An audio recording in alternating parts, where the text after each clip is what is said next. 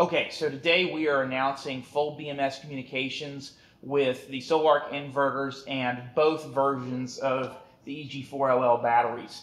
We're going to walk through each type and how to set them up after they've been configured, and then the EG4-LL version 1 needs a firmware upgrade, and we're going to show you guys how to do that. We're providing the firmware in a zip file on our website, and it uses a custom cable pinout for an FTDI chip, which is going to be on our website if you want it pre-made, or if you happen to have the cable, we'll show you how to use one that you already have.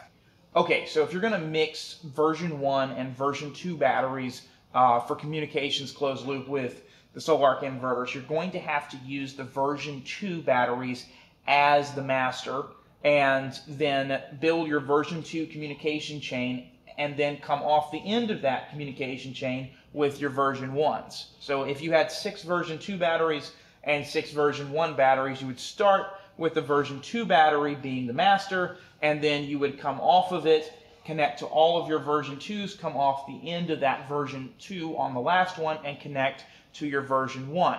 So we're going to show how that works over here. We've got a version 2, which is programmed and selected for Sol-Ark. And we have, obviously, the version 1s we were just using. Now, I've got to change this version 1 to not be set as master. And it's really important that you never use address overlaps, and none of the addresses but one are the master address, which is the one that has to connect to the inverter. So, in order to change these addresses, I'm just going to go and turn switch 2 on. You've got to reboot the BMS. If you don't reboot the BMS, then your address is not changed. So, if you have an issue, make sure all your addresses are configured right, and then turn the batteries on and off. That's what we're doing right here. So I've got the bottom battery connected to this battery, which is not a master anymore, connected to this battery, which is now a master. I'm going to go and connect my inverter communications cable to the CAN port of this V2 battery here. And we'll power it on. So now we'll go ahead and turn on the inverter. Show the BMS communications successfully operating. Over here. Wait for the BMS information to pop up.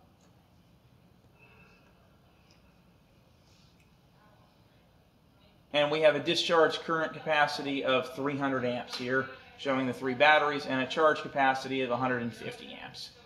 Okay, so if you got a version 2 battery, selecting Sol-Ark should be relatively simple. You have to set the address to where all switches are towards you, facing the front. All of the dip switches are down on the ID setting, and then you power the battery on. When you do so, you're going to go to the 3rd button from the left. You're going to hold down, let go, and select the CAN protocol settings. Go here, enter, and you select SLK, which is for Sol-Ark. Other protocol settings are here as well, including Victron, Duya, Megarevo, Lux Power, and Crowatt, but this is the Sol-Ark one, and so let's go double check that we have selected that, and there we go. After you select that, you're going to have to restart the BMS and, of course, set the first one to master. So we're going to power the BMS off. We're going to change the ID back to master. And then we'll power the BMS back on. And that's really how simple it is. So in order to update the version 1s, you have to have a USB to RS-45 adapter. This is a relatively standard cable. There's a link to it on Amazon in the video. We're going to be selling the cable for $5 to help reduce the cost here on our website. If you need technical support to walk you through this, we can also do this with you with remote desktop. It's a basic cable. It has a standard adapter for the pins, and it utilizes pins 1 and 2 of a standard Ethernet cable. Now we'll sell the whole setup, so you just need just this one adapter cable, and the orange wire of the standard Ethernet cable goes into the T/R plus. The orange-white wire goes into the T/R minus, This cable gets plugged into the RS485 of the battery that you are trying to update. And then Marcus is going to show us how to run the update program. This program is going to be on the website, and we'll flip over to a screenshot and explain what we're looking at. So you're going to use the PIC updater.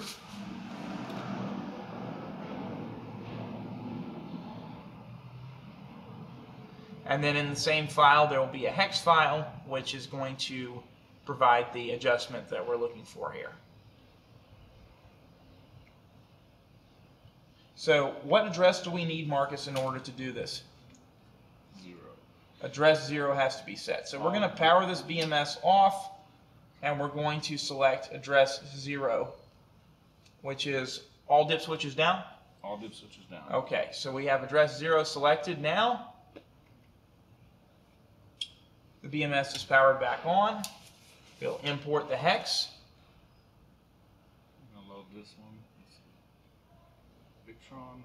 Yes, it's the same file that you use for Victron.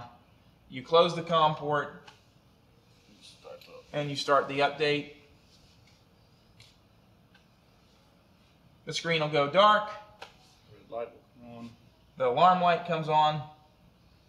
And your standard adapter is going to flash that it's sending information on the TXD and RXD terminals. After everything's been erased, it starts writing. And every battery of the version 1 will have to be written over like this in order to achieve communications. All right, that's it. So, a few people have had issues with the first couple batches of the V2.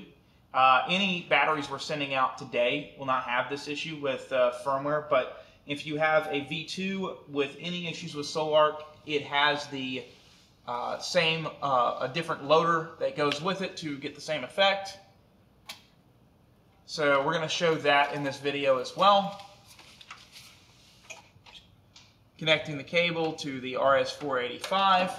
Pulling all switches to 0 position, powering the battery off and then back on.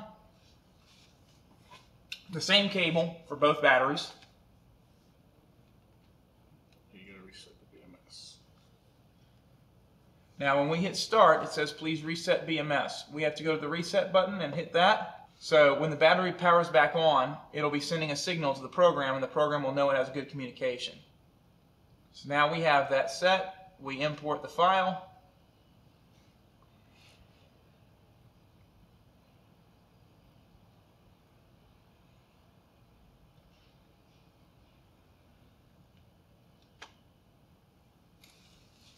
And we write that here.